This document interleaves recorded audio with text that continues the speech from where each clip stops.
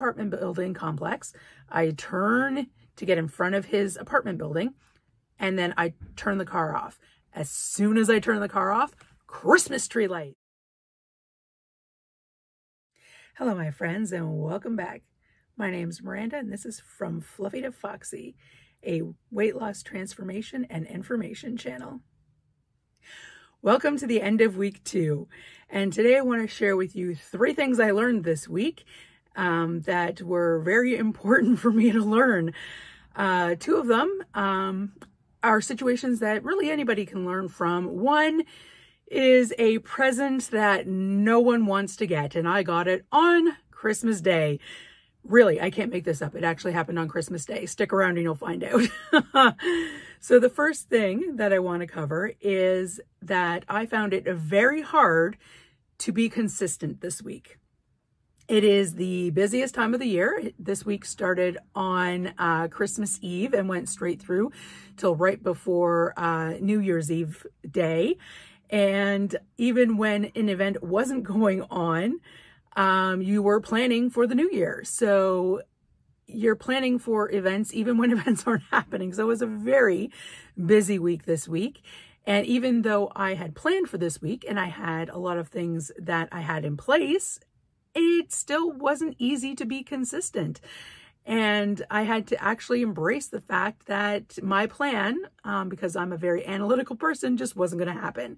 So I had to embrace the fact that this week just wasn't going to be consistent, and that some weeks when it's very busy, it's going to be hard to be consistent, and having a plan in place may not work. And unfortunately, that was something that I learned this week, and I'm going to have to come up with some solutions for that going forward for the rest of the year, for when those busy weeks happen. And even though there's a plan in place, maybe a contingency plan is also something that might want to happen as well, because sometimes the best laid plan just doesn't happen. The second thing that happened this week was the present that no one wants to get. And it happened on Christmas Day. So let me set the scene for you. It's Christmas Day, and my family and I, we wake up, we have a nice breakfast, everybody opens their presents, they're having a wonderful day.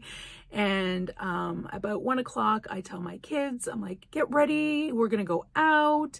And they have no idea that there's an event planned for them. So they all get ready, we get in the car, and we go to a indoor trampoline park and arcade. It had a free event that I got tickets for 2 hours, where they got to enjoy the place. They had never been, so they were super excited when they got there that they were going to be able to go and play in this event.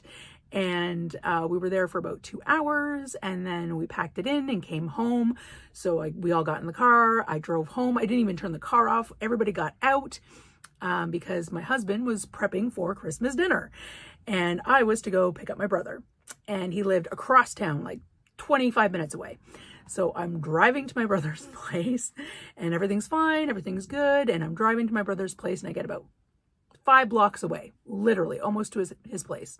He lives in an apartment building. And I get almost to his place, and all of a sudden my ABS and traction lights come on. And I'm thinking, well, that's weird. That never happens. And I think, okay, maybe when I was readjusting in my seat, I hit my purse with my elbow into the traction button on the side panel there.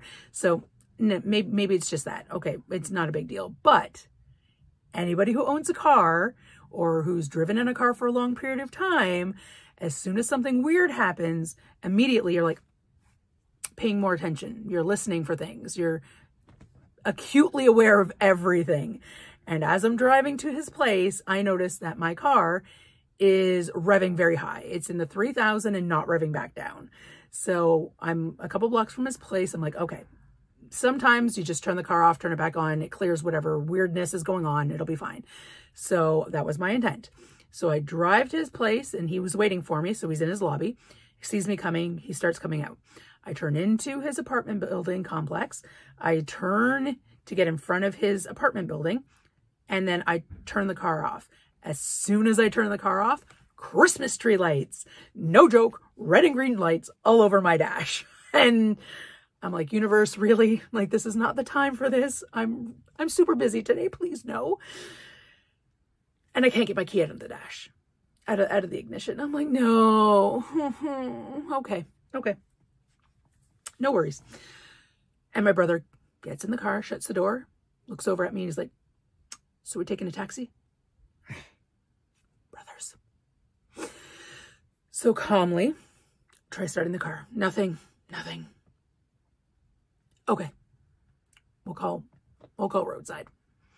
So I am parked in front of his apartment at this point, like practically right in front of the doors. Not really, but you know.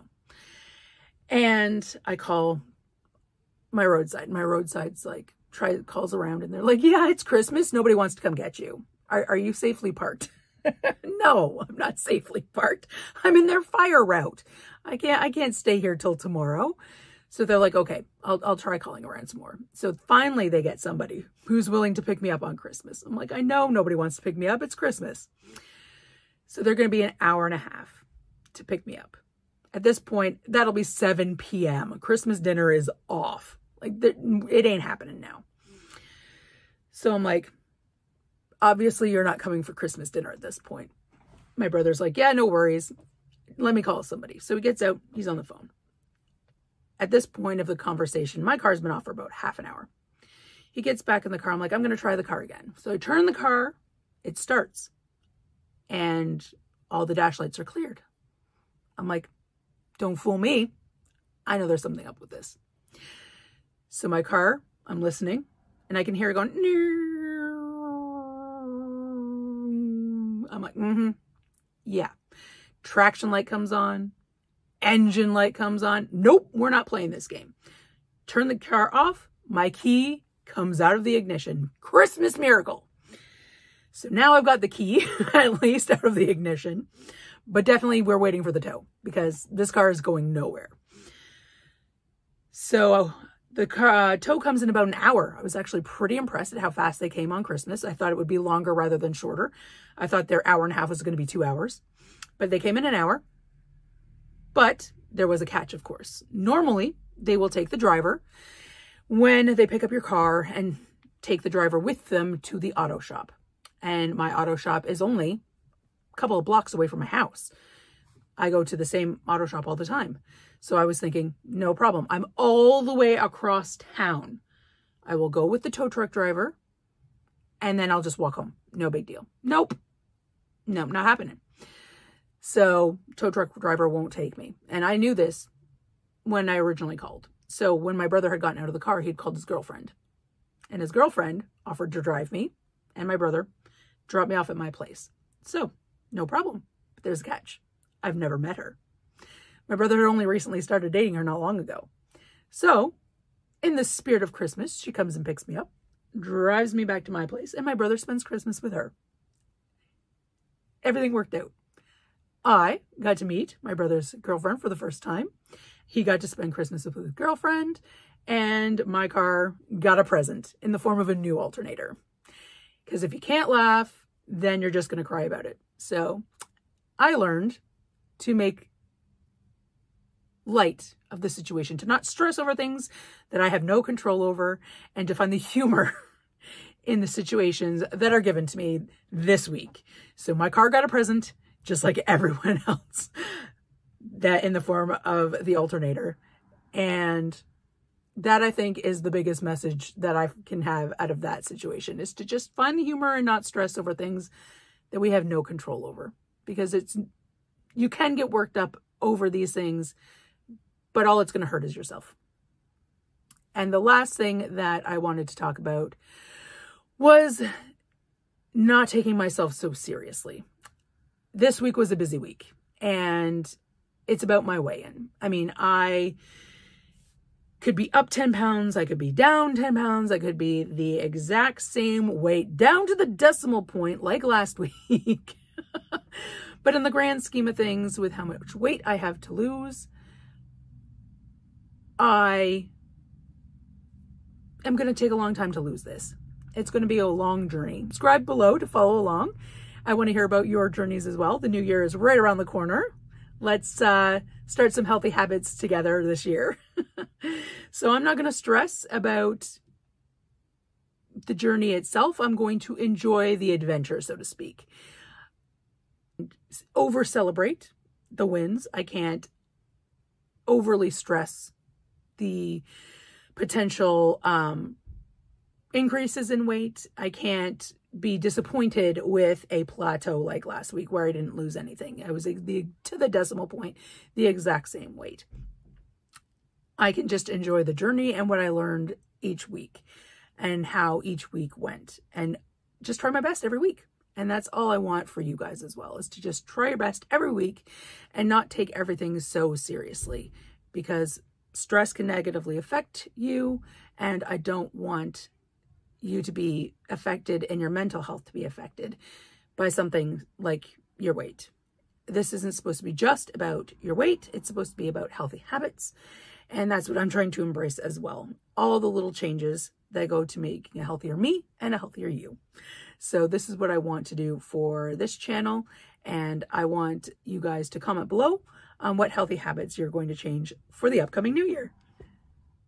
So now we're going to get into my actual weight loss information for this week. The video I took and the actual numbers from the Renpho app. The reason I'm using the Renpho app, if you're new, is because I like keeping everything in one spot. I have ADHD. I like everything nice and organized. So that's why I use the Renpho app. I've got a Renpho scale. I've got a Renpho measuring tape. Everything's in one place. I can find everything at a glance. I don't have to track down papers that I might have misplaced or anything like that. That's for me. You do you, boo. So if you want to track it on paper, track it in a different way, that's perfectly fine. Do it the way that you're most comfortable with. This is how I'm doing it, and you'll see that information throughout this journey on the pictures that I put up. So you're going to see just the information for the weight, because I'm only going to do my measurements once a month. So that's going to show now, and we're going to see what the results are.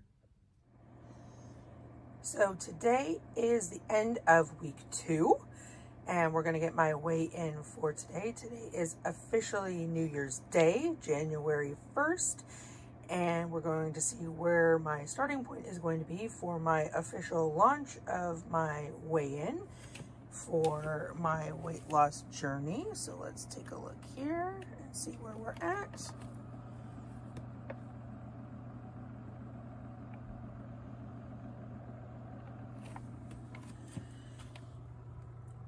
So I'm up just over a pound, and considering that I normally gain about 10 to 15 pounds over the course of the holiday season, I'm going to call that a win. So we're starting at exactly 262, and that's where we're at.